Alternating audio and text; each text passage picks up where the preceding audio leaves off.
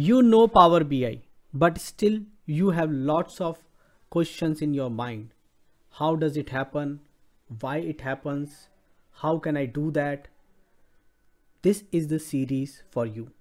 Subscribe to the channel and press the bell icon to get the notifications.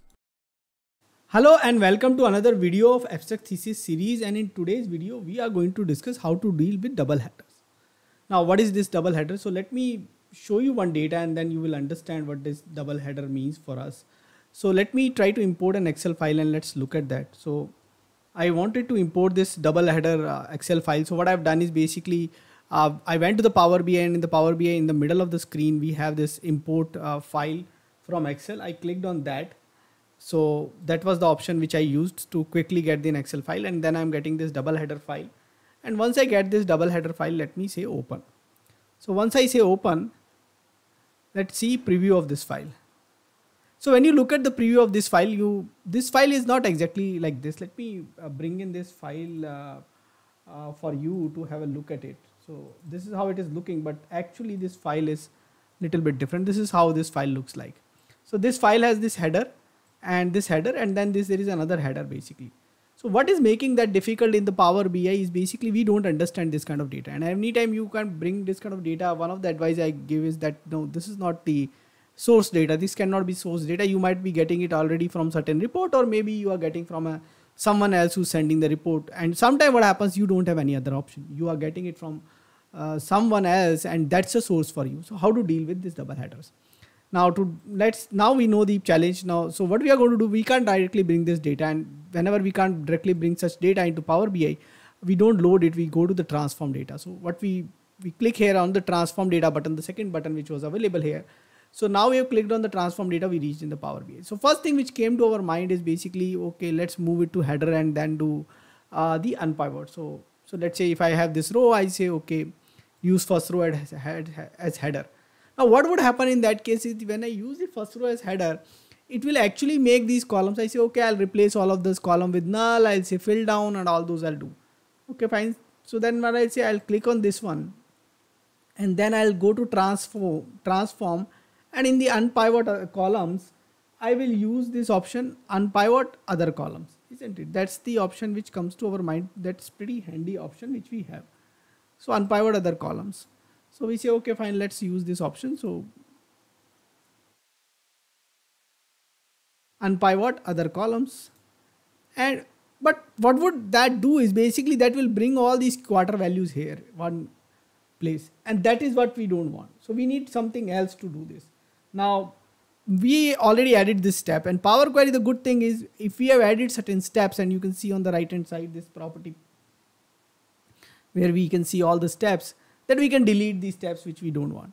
So I'm going to delete this step. I'm going to come back. I even don't need this change type promote header.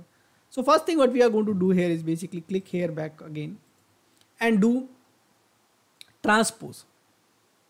Okay. So we have to transpose the table. Now, once we transpose the table, what you see here is basically you already got this year, category, ABC and all those. Now either you can say fill down here, or you can wait for that to, to move this header as the first column. So let's move this first row as a header now. And I can say use first row as header. This is the option available in the middle of the screen here. I am highlighting it. If you can see here, the bigger box I'm drawing so that you get an attention here. Now use first row as header. I do that. After I do that, the second step I need to do is there are, these values are still not completely filled. So for that, if you remember, we have option fill up and fill down. That's available in the transform, fill up and fill down. Let me highlight for you.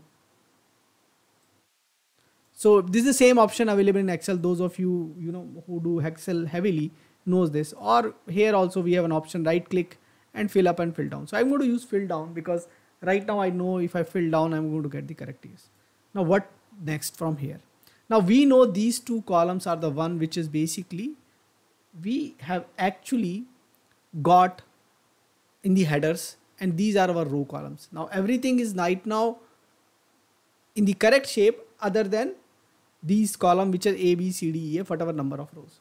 So what we do is we select these two columns now, and again we go to unpivot columns and we say unpivot other columns. Now you can see the year is there, the category is there. Now your columns A, B, C, D is there and value is there. Now the only thing which we have to do is we have to rename these columns. And those of you watching the channel, I think we have an option here also. We actually, it's not necessary that we say attribute. We can actually call it, let's say, category. And value is, let's say, value only. Because category already exists, so we have to say category.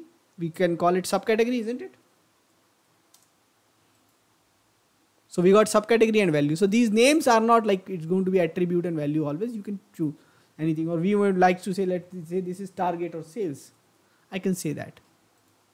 So now you know how to deal with double header, but it doesn't mean that I'm advising you to bring such kind of data in Power BI.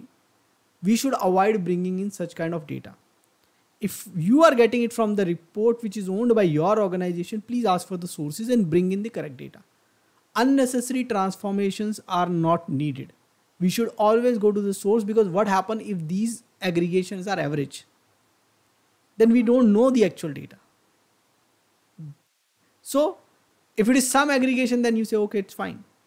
But average and then doing again average will not result in the same things which you are going to get into in another report, which is again coming from your source data. So always try to bring in the data which is right now in the format, which is row column format from the sources. Yes, you may come across a situation where you can't get it because it's external source which is giving you. In such cases, use the power of Power Query to solve such problems. Now the last step, close and apply. You got your table inside the Power BI all corrected in. So go ahead and try this out and do let me know what else you want me to cover in this particular series. Thanks for watching this video. Thank you. Keep watching, keep asking questions in comments, subscribe to my channel and press the bell icon so that you can get notification for new videos. Thank you.